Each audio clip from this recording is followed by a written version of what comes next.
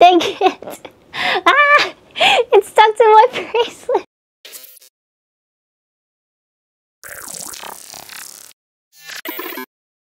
Hi, hello everyone! Thank you so much as always for being here. I appreciate you so much, and I hope that life has been treating you well. So ever since I unboxed the Decora Girls package, I've had all 3 dolls sitting at my desk with me. Sometimes while doing my work, I'll just look at them and just smile because they bring me a lot of joy. Of course, you know, because they're very adorable, but on top of that, feeling very proud of all of our hard work and being able to see more Decora representation, it really means a lot. I'm so happy and honored that we get to introduce Decora to a new generation of kids, and I hope that these dolls bring y'all lots of joy too. Last month, I was in New York for the Decora Girls launch party. We headed there right after we got back home from our trip to Japan, and I also posted a little video on shorts of the experience. It was really wonderful. I dressed up in my Decora the doll cosplay, and I even got to meet other dolls. So Celestia, Sweetie, and Luna. I also want to specify Decora the doll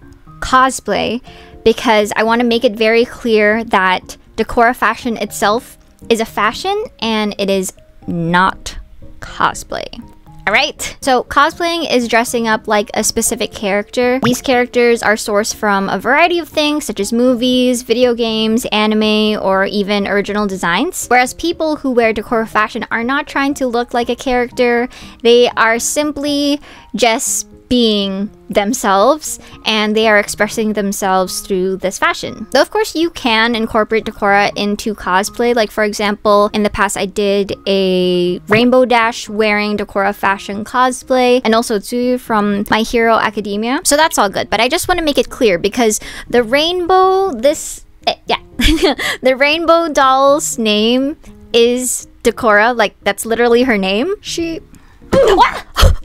So this is my daughter Decora and today I'm going to be cosplaying as her. So I got my cosplay custom made and I will link the person that I commissioned in the description. They did a really wonderful job. With cosplay you have the option of either making it yourself or buying a pre-made one from a cosplay store or commissioning someone. And there are pros and cons with each of these options. For me, since I didn't really have a lot of time to make it and I didn't feel skilled enough, I looked up cosplay commissions on Instagram, and that's where I found the lovely person that I worked with. There is a lot of really talented people out there whose job is cosplay, so if you like making cosplays, maybe that is something that you could try pursuing. But these people, they can help you make your cosplay dreams a reality too. Like even if it's your own original character or character that's not really well known, you know, they've got you. Okay, so what we're gonna start with is her pink bodysuit. So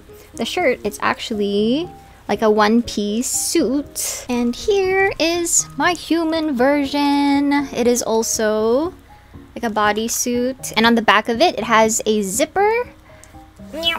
So you can get in and out of it easily. And then the bow is actually connected with a safety pin. So you can just take it off and put it back on or move it around wherever you want to put it. And I requested this fabric specifically because I wanted the cosplay to look very like doll-like, like very plastically, very plasticky, like a plasticky feeling that you get from something that's like fake. So I wanted very like shiny kinds of fabric for the cosplay. And then for the color block jacket, ta-da! So it actually functions like an actual jacket, so you can zip it up like so. It has yeah, it's a jacket. And then right here she has her cute rainbow skirt with the yellow bow belt. I too have a rainbow skirt with a bow belt. And I like how with the bows that they made, they added filling inside of it so that it'll be puffy and kind of give it like a 3D look instead of just being flat. And it's really nice to dance around, and when you twirl and stuff, there's a lot of movement. I also got her knee-high socks and fuzzy leg warmers custom made. Starting off with the socks, it has like a really nice stretchy material to it. And this right here is also attached with a safety pin just like the bows. On the jacket too, I got another one of these, kind of to make it look like the stickers that come with the dolls. You can just move it around wherever you want to. Probably my favorite piece out of the whole cosplay are the leg fuzzy warmers.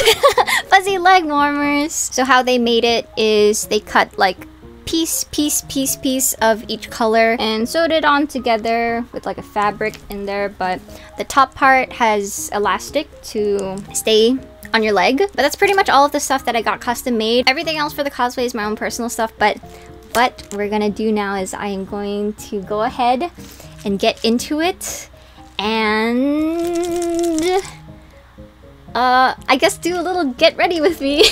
So here is today's outfit. Ta-da! So let's go ahead and start off with the bodysuit. Got the bodysuit on, and I also put a tutu skirt on top so that once I put this skirt on top, it'll help kind of give some volume, so it's not kind of just sitting flat and can be more poofy. It's coming together. So now the last part of the top that we need is the jacket. Now put this on. Oh. I'm gonna put the socks on. So these go up pretty high actually. And then the fuzzies. Move. Okay. To kind of match the rainbow bag that she has, I've got my own rainbow bag too. I bought this second-hand, I think on like Depop a long time ago, but I feel like this was from Forever 21, like a super long time ago if I'm not mistaken. Nice. So now that we have the fit, we need rainbow wig, and take all the clips off too. Just rip them off. I'm gonna put a wig cap. Okay. All right. Dang it! Ah! It's stuck to my bracelet. It gets in the way. So what I'm gonna do is I'm just gonna use these clippies. So this is what the back looks like. It's a little bit different from like the snap clips. I think this is called like an alligator clip. I'm not entirely sure, but one of these kinds. It's like, it's just flat. It's so that you can keep your hair to the sides. Pin these two back.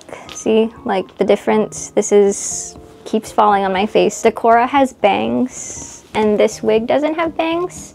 What I got rainbow bangs. When I bought it, it said that it's clip-on bangs, but the back of the bangs doesn't have any clips on it. So what I'm gonna do is I'm just gonna use a bobby pin to pin it to this wig. I got the bangs and this wig from eBay. eBay has a lot of like different kinds of rainbow wigs. Let's go ahead and pop this on. One on this side and then one on the other side. I know it looks a little wonky right now, but we are gonna fix that with the magic of just covering it up with a lot of things. What I have is this headband. I think I got it from Claire's like quite a while back, if I'm not mistaken. Like you can obviously see like the separation over there. So how we can hide that is we're gonna use this headband and then just plop it on top where the separation is. I have one of these long beaded hair clips. Clip that on here underneath the headband. I like this one because it says Decora on it. Put another one on the other side to kind of make it symmetrical. So for me, with my hair clip application, I like to start at the top and then just kind of work my way down. So comb through it real quick. The wig keeps getting caught to my bracelet. Dang it. I'm gonna hold that down and then clip.